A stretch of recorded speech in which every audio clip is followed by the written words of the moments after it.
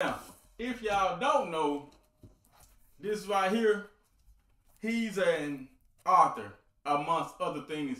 And as you can see, he has his book in front of him. Now, just in case you didn't know, the book is called YXY When You Say We're Stupid Anyway. Small print coming. When you're trying to figure out why you keep choosing the wrong companion. Before we get into the book, man, who are you? Who am I? First of all,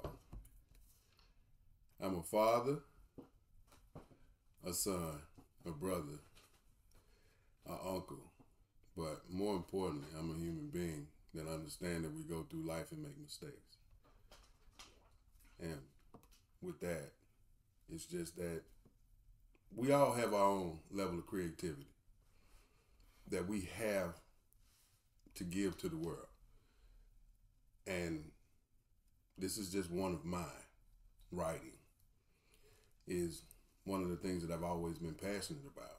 So you can, well, I'll put it like this. You can't really put me in a box.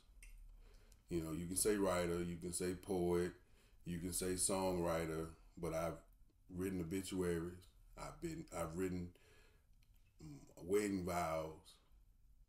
You know, I've written it all. But this right here is my first gift to the world.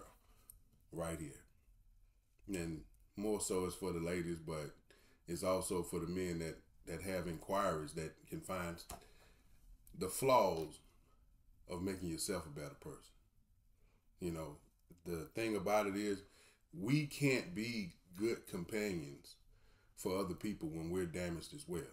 We have to recognize our own flaws before we can point the finger at somebody else and say, well, you do this or you do that. You got to look within yourself first and then try to figure that part out to make you a better you for the person that you say that you love. Oh, man, that's awesome.